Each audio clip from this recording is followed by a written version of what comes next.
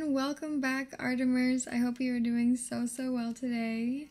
Today we're going to be talking about something super awesome. Sleep. If you are new here, welcome. My name is Alex. I hope you are super excited to get down and dirty. I am a philosopher, and that's what we do here. So welcome.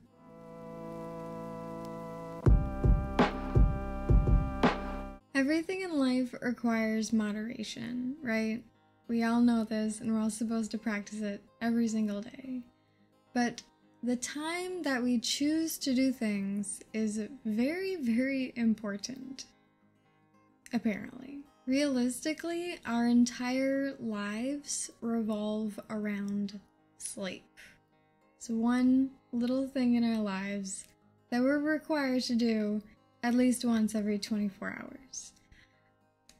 But what sleep does is tells us when we wake up and start our day, as well as end our day.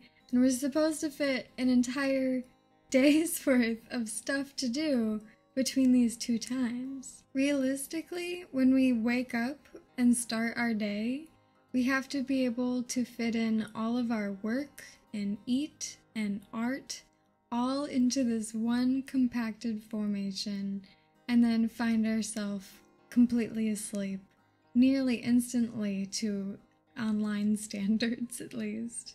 But what's unfortunate here is our habits that we have brought up from our entire life shape our entire day and thusly shape our sleep. And so how we sleep tonight will affect tomorrow and the next day, and this week will affect the next week, and so on and so forth, until we finally just get out of our cycle. So if you have bad sleep, this is probably the perfect video for you, because that's definitely what I'm talking about. Not entirely, but I have a problem, let's be honest. Nietzsche actually has a quote on sleep that I found and love. It is the #1 quote if you Google Nietzsche on sleep, but there is also a little bit more context to it. This is actually a perfect quote to take completely out of context from Nietzsche, because everyone always knows if you find a Nietzsche quote, he either could have not said it, like in our last video, or is completely out of context and is supposed to be ironic, or someone else said it. In this quote's instance, it's from Thus Spoke Zarathustra, so it is actually a quote from someone that's not just Nietzsche, because this is like a storybook. What's really ironic here is it's about sleep, and the guy continues on to talk about how you can get even better sleep, so there's the irony for you, and in fact, double irony.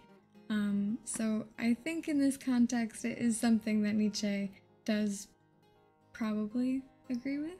So Nietzsche writes here via a sage talking to Zarathustra and says, "Sleeping is no mean for art. For its sake one must stay awake all day." So realistically, the sage is saying to do art you need to not sleep, but then goes on to say how you can sleep even better and better and better.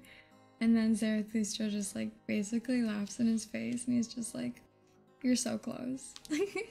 But realistically, with that in mind, what we can say is potentially when we want to do art, we have to plan ahead in advance.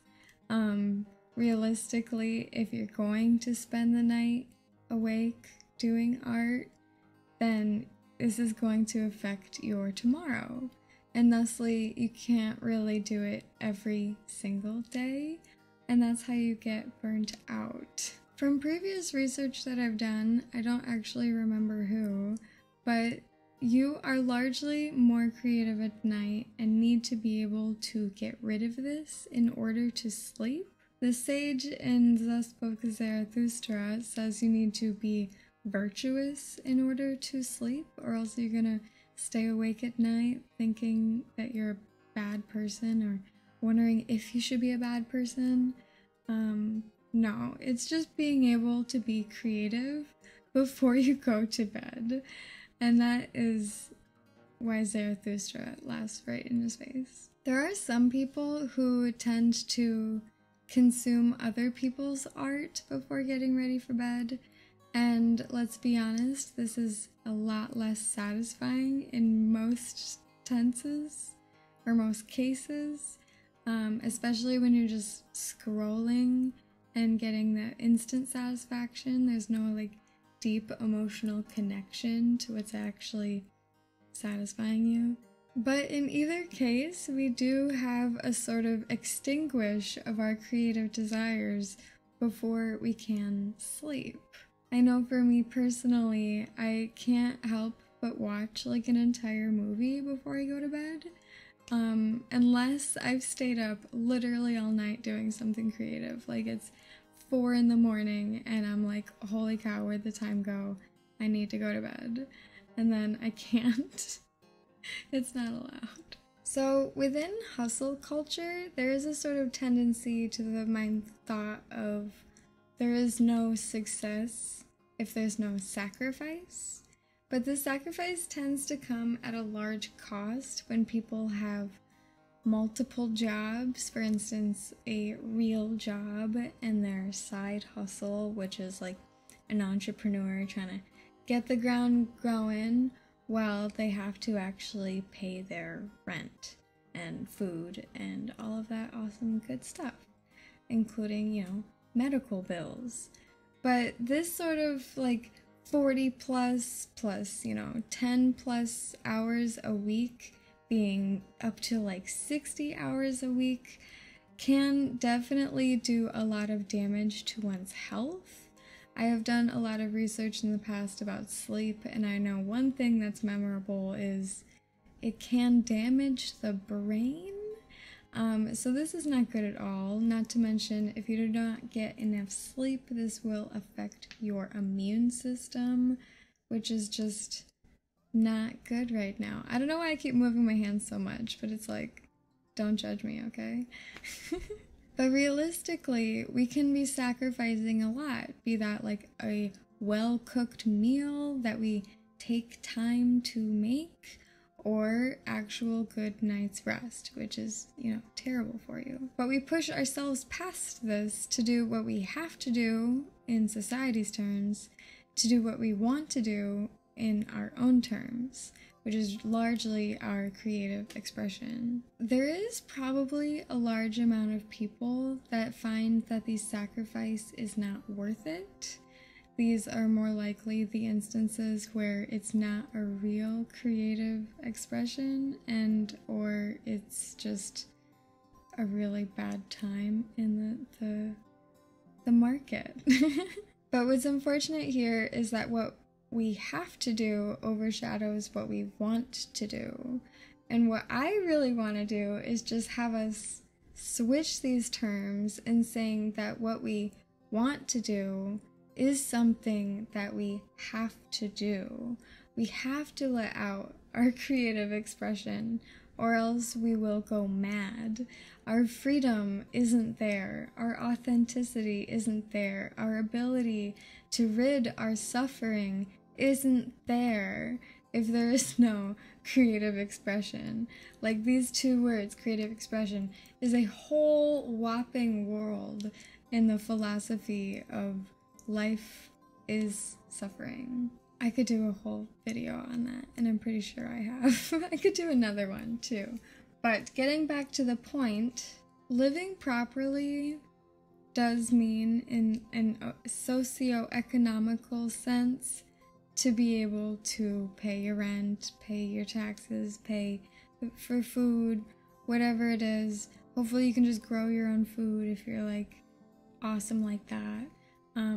But there's a lot to pay for when it comes to living properly, or, you know, well off, as some super rich people like to say. But living properly in an artful sense means that you are able to, as I was saying, get rid of your suffering through artistic expression. Plain and simple. I have not been able to create in the traditional sense for quite some time now. It could be, choice or time not spending that and working instead to very late hours because I slept in so much, but there's other things I need to do, like clean and work and take care of my dog and eat and all of that fun stuff. To a realistic extent, it feels like I have not been able to.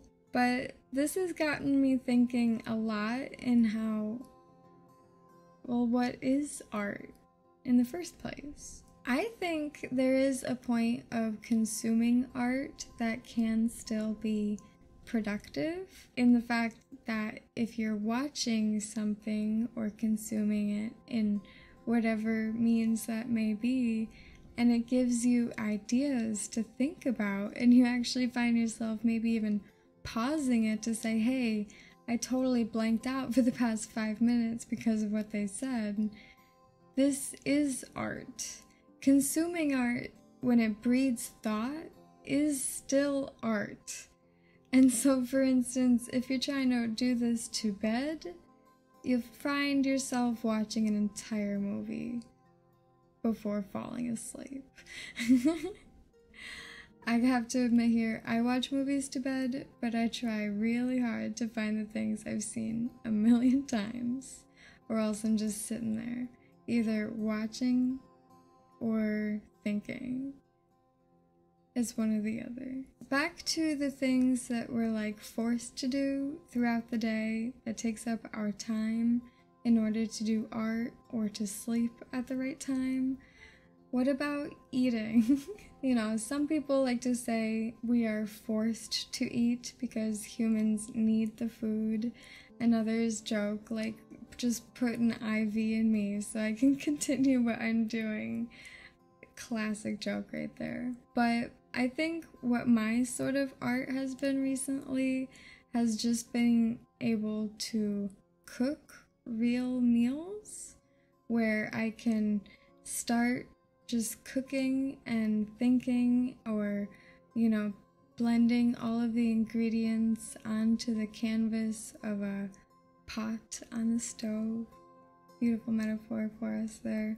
And so if we look at maybe the small menial things that we do throughout the day as a sort of creative expression, we could do like micro napping, only micro arting.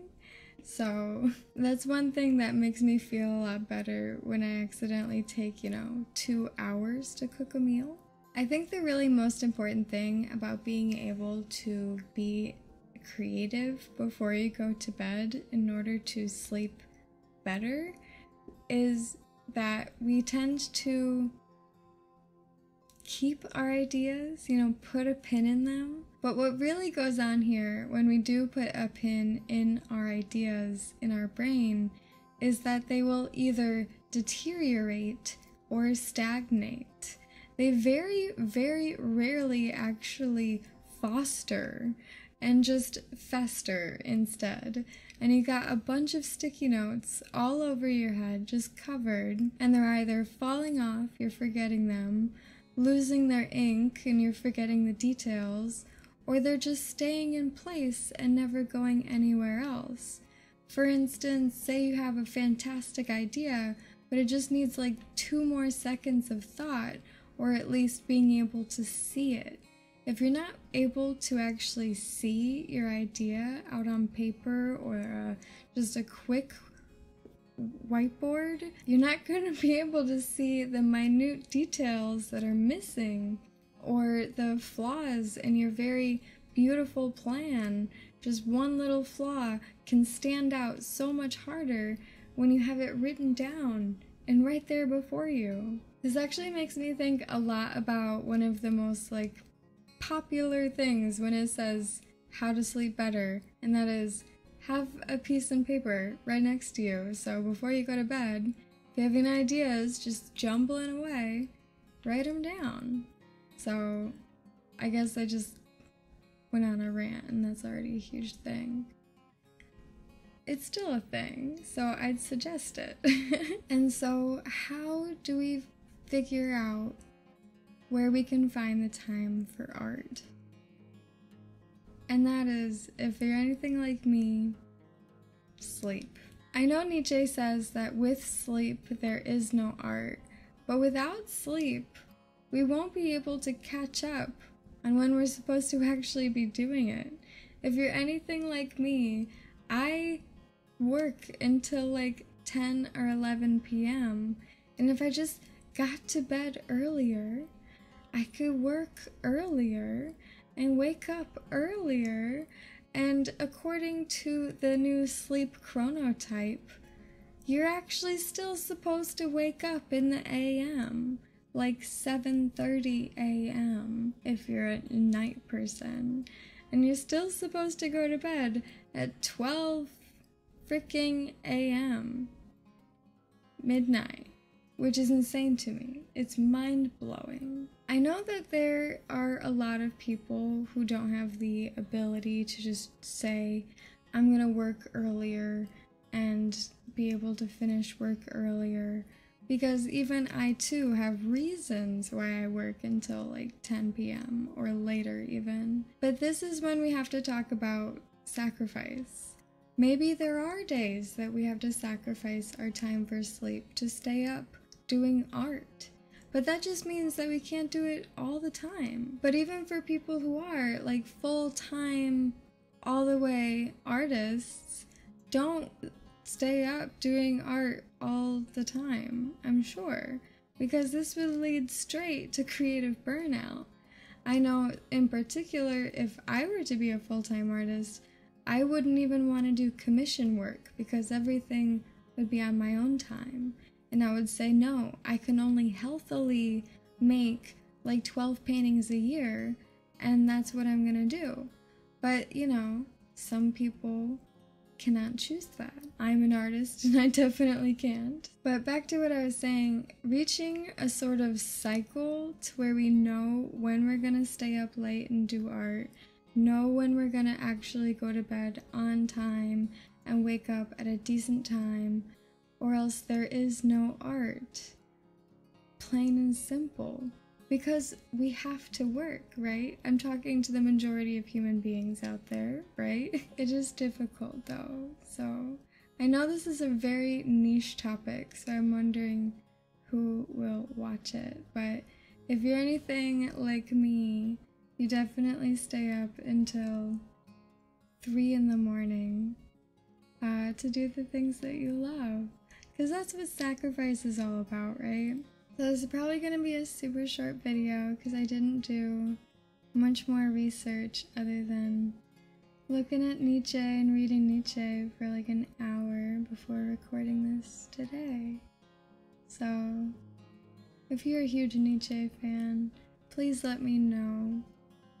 There are very few of us, I think. Anywho, if you are all the way to the end of the video, I thank you so much.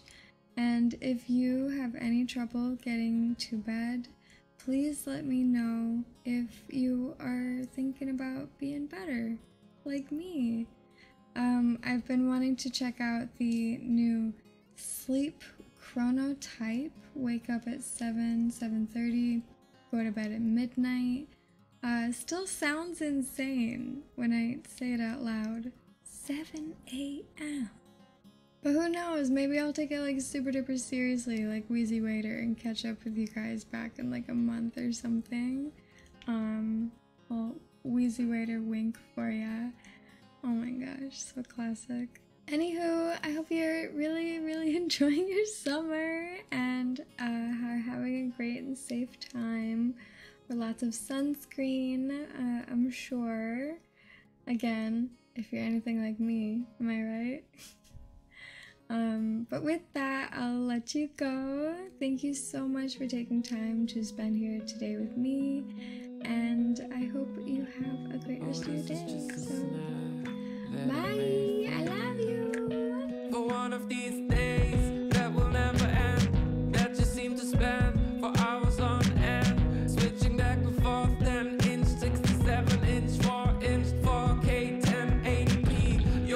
York Times.